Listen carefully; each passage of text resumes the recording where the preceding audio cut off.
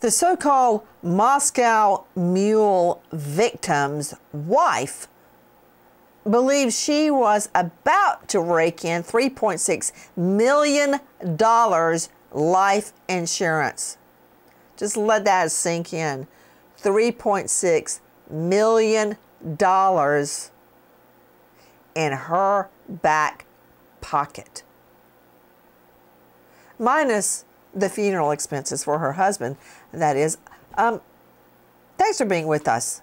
I'm Nancy Grace, and joining me is a renowned expert, professor of forensics at Jacksonville State University, author of Blood Beneath My Feet on Amazon, and star of a new hit series, Body Bags podcast, Joseph Scott Morgan.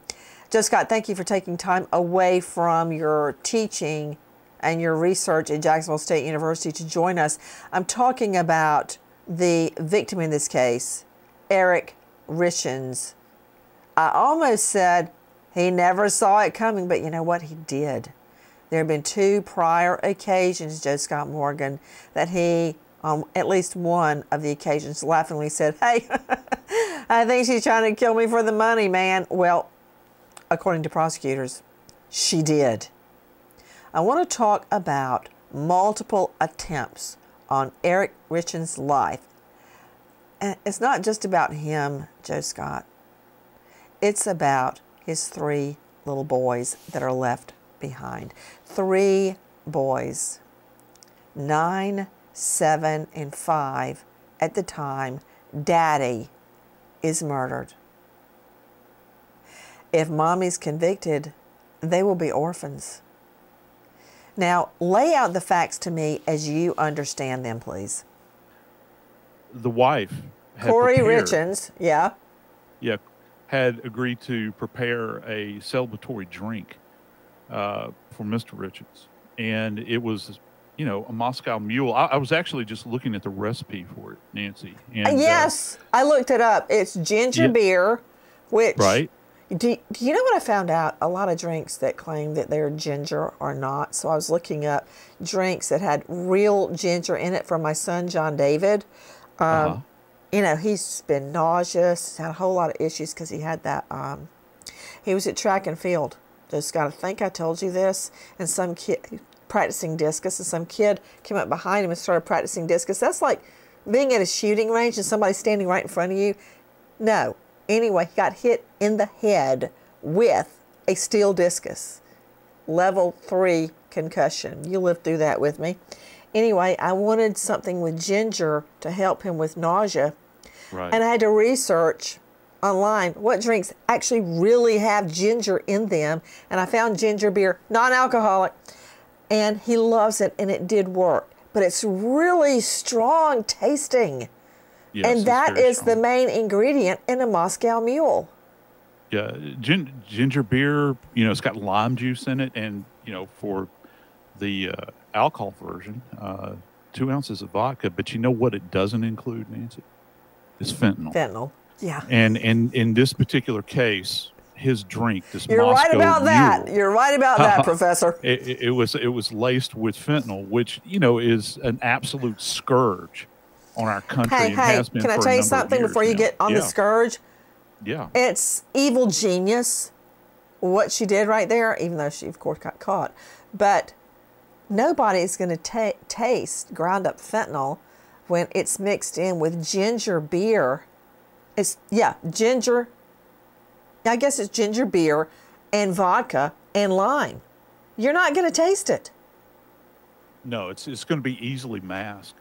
And for those that don't know, fentanyl falls into the opiate family, which, you begin to think things like morphine and heroin and all of that. But I think of Dorothy in The Wizard of Oz. Remember when she was skipping across the big field of poppies from which you make opiates, heroin, and they all fall asleep? Yeah, and then they're awakened by snow, which is another interesting aspect, but we won't go down that road. But I think I already did, but go ahead. With this particular case, though, you begin to think about, how do you get access to this? Well, fentanyl is it's like a massive infection in our country. You can come across it. It's been used as pain relief for years and years, but it's a synthetic substance. It's created in a laboratory, Is and it it's oxy? highly lethal. I'm sorry. Is it Yes, oxy? yes, similar in the same fashion, but you can oxy, get it. codone, oxycontin is not actually fentanyl, right? No, it's not, but it falls within the same family of opiates, if you will. So Okay. the base at a base elemental level, it's going to have many of the same effects, and we all know, what an overdose, say for instance, of heroin or morphine can do, where it begins to suppress the system. People can go into a comatose state, and it's all dependent upon how much of this that they're exposed to in their system. And it can kill you. It can send you into cardiac arrest. Because everything goes to sleep, including your brain and your lungs and your heart. Yeah, it does. It's a particularly nasty way to die from this perspective, is that what happens is that the mechanism here, it leads to a congestive failure. And the lungs get very, very heavy. You have to struggle. You mean full of fluid? Full of fluid. Many times we'll actually see in cases involving ODs, you'll actually begin to see a similar finding to what you have in drownings, for instance. Really? So wait, let me understand. An OD on fentanyl, how does that make your lungs heavy? What do you mean by heavy lungs? I've never heard that before. Yeah, it's a congestive failure where your lungs are beginning to fill up with fluid as a result of not being able to produce or to actually breathe, to circulate oxygen through your body. So they progressively become more and more heavy. As a matter of fact, at autopsy, I was just going to ask you, what do the lungs look like at autopsy? When you touch them, they're very tense, heavy. You can tell that they're congested.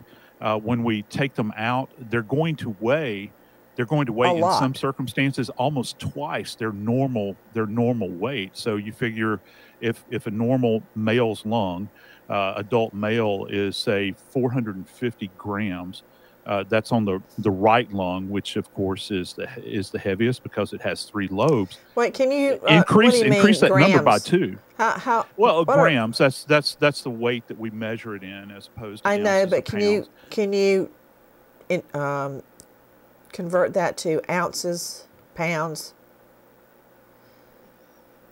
Not off the top of my head. Oh dear Lord! Did you say 450 grams? Yeah, 450 grams. Hey Siri, how many pounds? How many ounces is 450 grams? 450 grams is equal to 35.27 ounces. Wait, yes, something like that. Just under a pound. Just under a pound. Yeah, and there's 16 ounces in a pound, I think. Yes, yes. So they're very, very heavy. Well, multiply that by 2, and you'll get the weight. So it increases by that factor. So essentially, you have an individual that is compromised. Their airway is compromised. It's almost like a drowning, if you will. And guess what happens? Many times with these individuals, you'll see this kind of frothy edematous cone. It's pink. It looks like the head of a beer, only it's pink, and it'll begin to produce out of the nose and out of the mouth. So many times you exhale pink froth, which is the fluid from the lungs mixed with blood particles? Yeah, it'll be tinged with blood, and that's what gives it that kind of pink hue. So let me cut through the heavy lungs and the frothy blood at the nose and mouth, because you know what? That you, Joe Scott, are why we need death investigators and medical examiners to take the stand. Because a lot of people, when they hear this, what happened to Eric Richins, they went, oh, she put fentanyl in his Moscow Mule, and he just went to sleep and never woke up. That's not what happened. You basically have internal drowning and you're trying to breathe and the bloody froth is coming out of your nose and your mouth. And that's what happens. Yes, it's an absolutely horrific death, Nancy. And he would have felt himself slipping away. You know, this kind of uncontrollable dizziness. There would have been disorientation. And all along, and you don't know what his level of awareness would have been. It would have been slipping away, but there would have been real struggling as he was there. And you were witnessing this, Nancy, in from her perspective. She could have seen him, her own husband, by the way, struggling to take up air, to intake air in order for it to process. And his brain is actually screaming out, I need oxygen, I need oxygen. And there was nothing there for him to uptake at that point in time. And the drug itself is pressing him deeper and deeper and deeper into this comatose state till eventually he's going to go into cardiorespiratory arrest. You know, Joe Scott, why did I have to have some type of a minor surgery? Anyway, they put me under. And the last thing I thought about, I visualized John David, my son, Lucy, my daughter, David, my husband. And then everything went black. And I'm just thinking about his last moments, the victim here, because you know what, Joe Scott? And I am guilty of this. You know, you and I have done it together. We deal with death and murder and the most horrific acts that people commit on each other. And it's heavy to carry around. So sometimes we laugh. Laugh about stupid criminals. Like, you murder your husband and then you go on TV to sell your children's grief book, talking about how much you're grieving about the husband that you killed. The irony of that.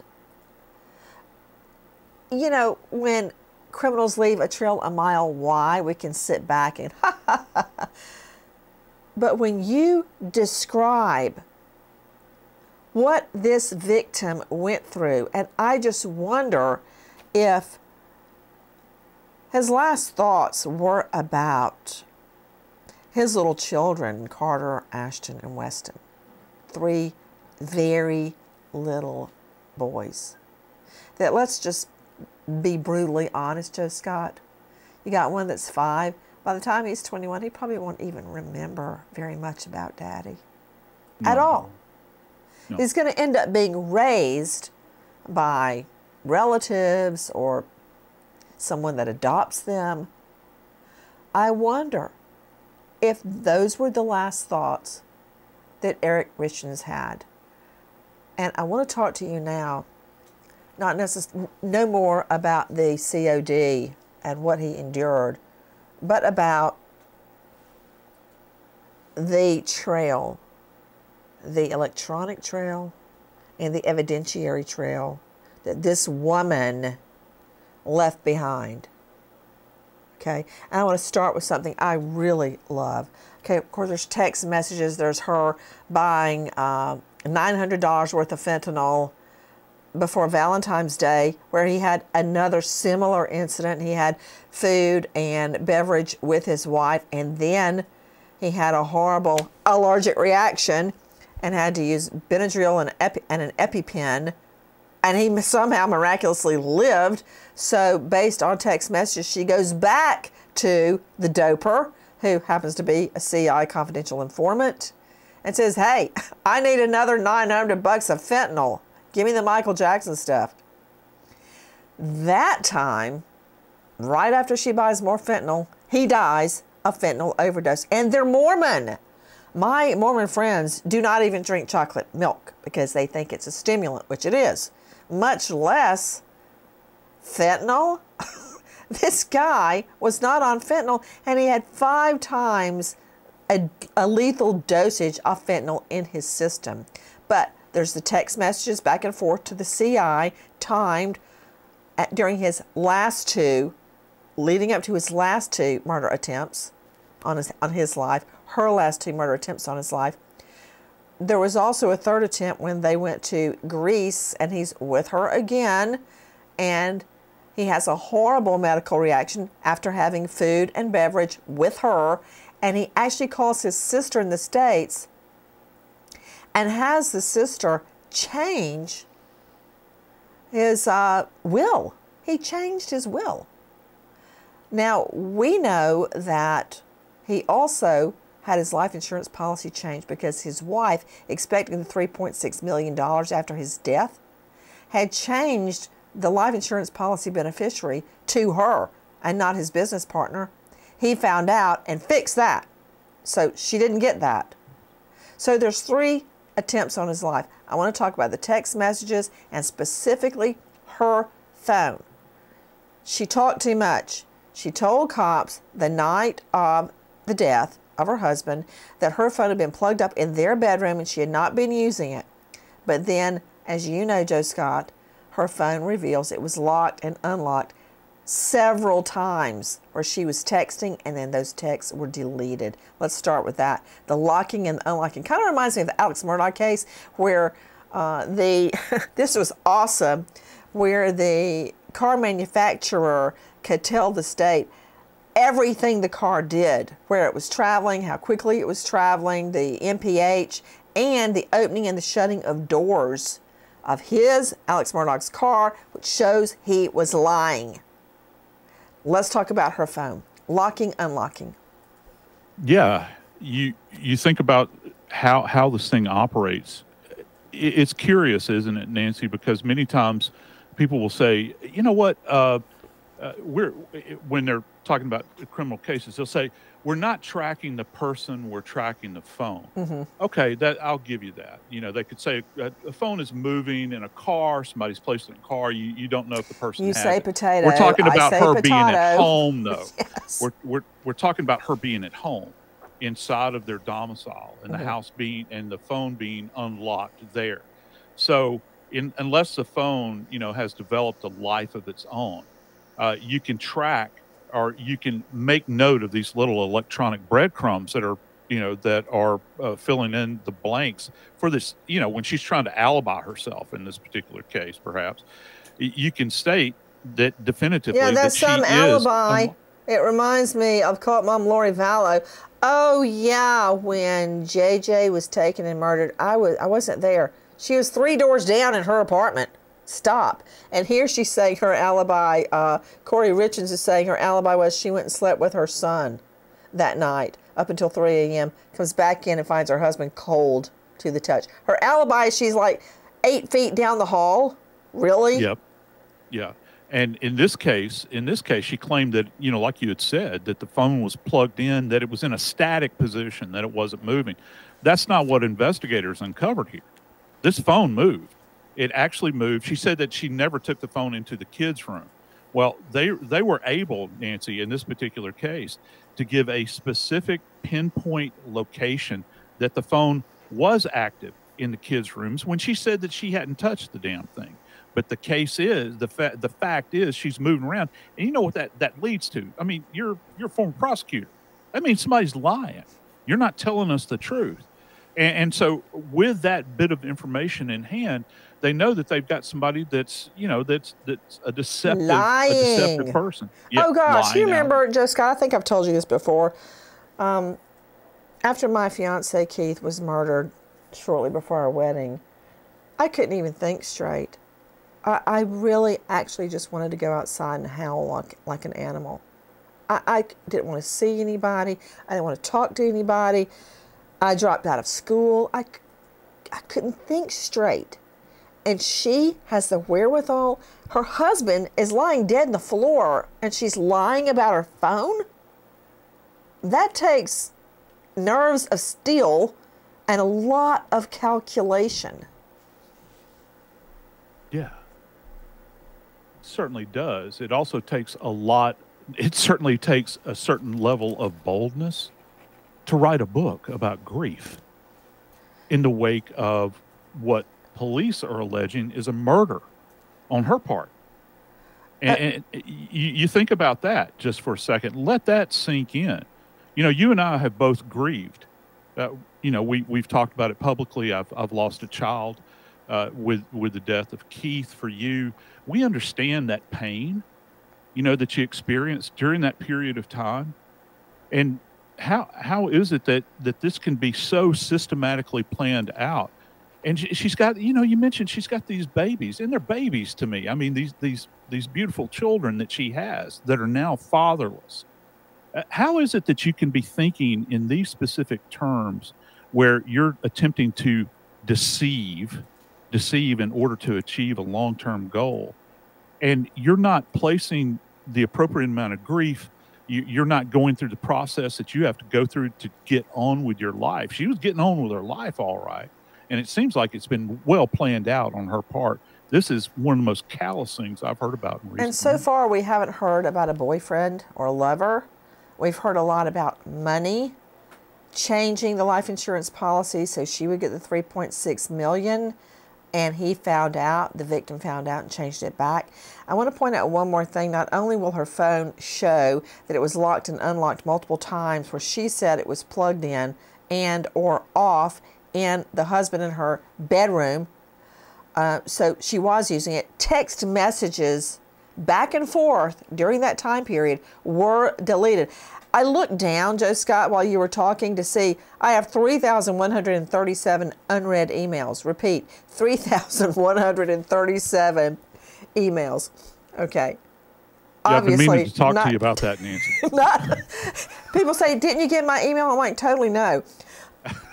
And so she takes time to delete texts while her husband is lying there with red, pink froth coming out of his mouth and nose. And I wonder who she texting, because we're going to find out. You can bet your bottom dollar on that. She was dumb enough to text her CI, confidential informant, doper. So I can't wait to find out who she's texting. So the phone can tell us locked, unlocked multiple times, texts back and forth during this period of time while her husband is dying with his lungs so heavy he's like breathing out, aspirating bloody foam. And movement.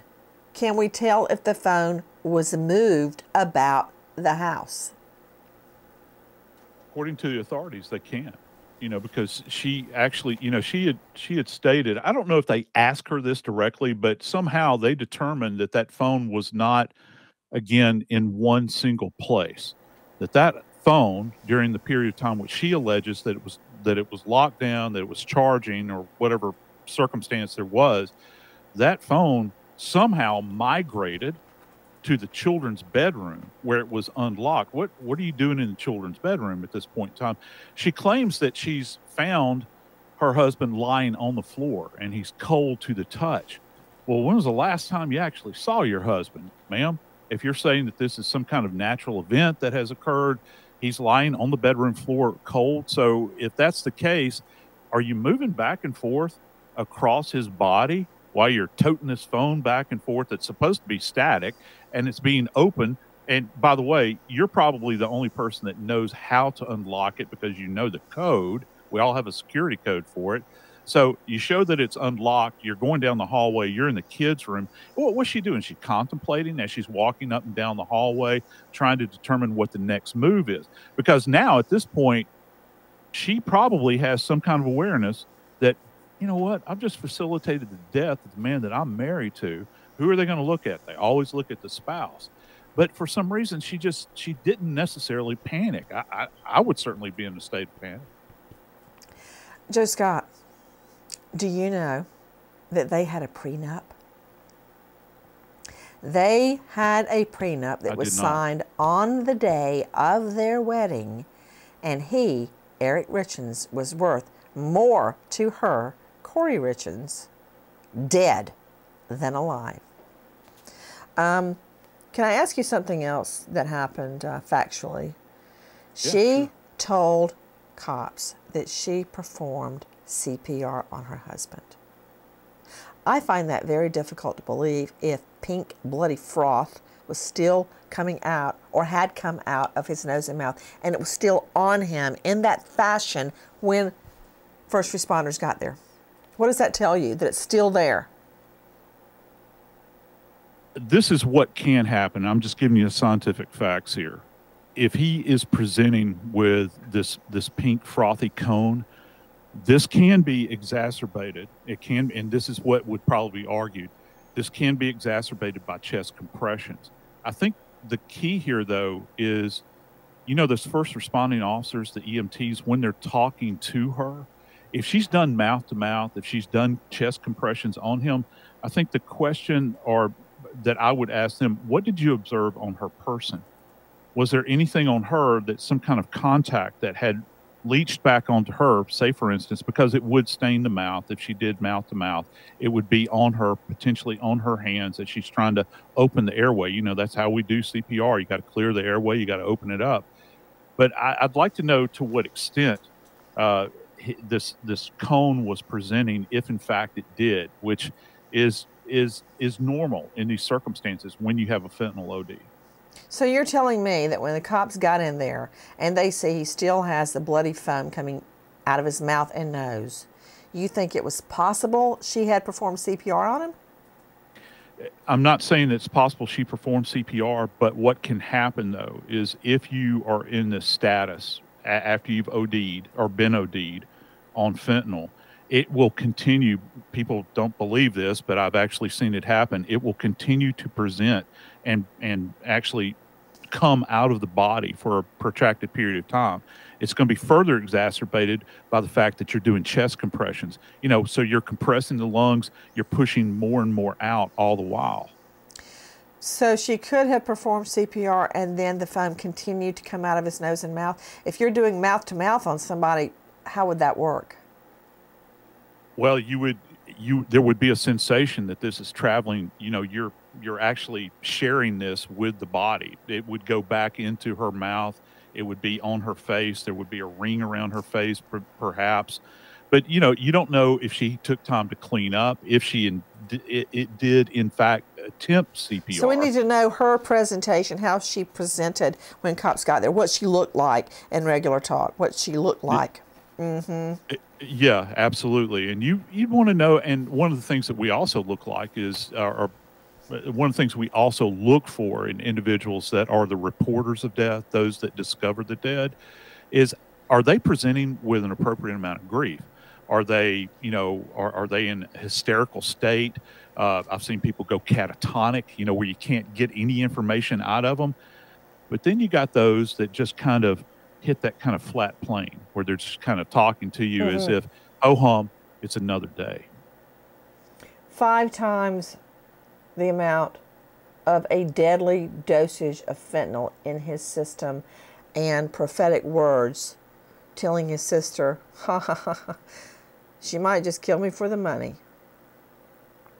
We wait as justice unfolds. Joe Scott, you're awesome.